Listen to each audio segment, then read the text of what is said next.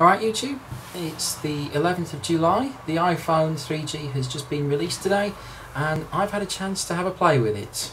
Here's what I think.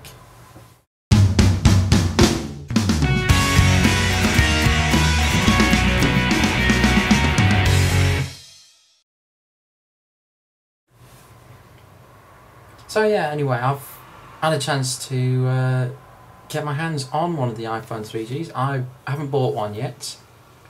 I am seriously thinking about one, particularly after today. I was actually out with my girlfriend shopping at Lakeside Shopping Centre and I called in the Apple Store while I was there, and here's what I think. I'm actually pleasantly surprised. When I saw the pictures online, I wasn't overly convinced by the look of the black or white plastic, but actually it looks really good. I've had to when I was playing with it, I didn't really look at the software because I know how it operates. I've got my iPod Touch, so the touchscreen from what I played with seemed every bit as good as the previous touchscreens. The main thing was how it looked. Having looked at it, my preference is for the black plastic.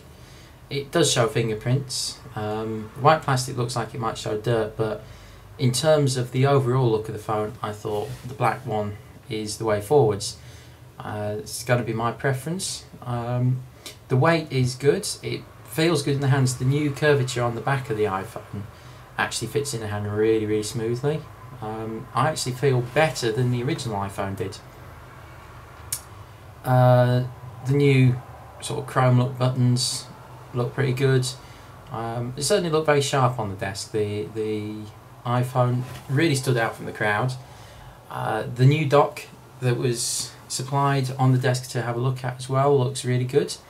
It's a very snug fit to the curvature of the phone, but the one thing that I find a disappointment is it's not going to be included in the box. I feel this is a little disappointing because the previous iPhone had its dock in the box, and all you're going to get is the cable. But other than that, I have to say I was impressed. I really liked it. It's going to be a great device, and so now the real question is, shall I get it or not? Leave a comment, message me, whatever. I'm thinking I probably will get it, and there we go. So yeah, my initial impressions, very good. It looks good, it feels good in the hands, and it's certainly a phone that you feel could be a phone for 18 months, 2 years. You know, I feel like it would last me. So yeah, very impressed. So far I give it a thumbs up. If I get one, I will definitely do a review on it and an unboxing video. In terms of my iPod Touch, I'm just debating whether to get the 2.0 software update.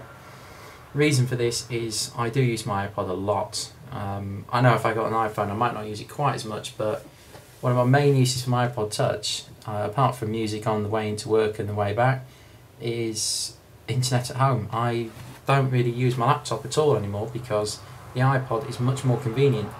Believe it or not, it just does what I need it to do, which is basically check emails and just check forums, check comments on YouTube and that from bed.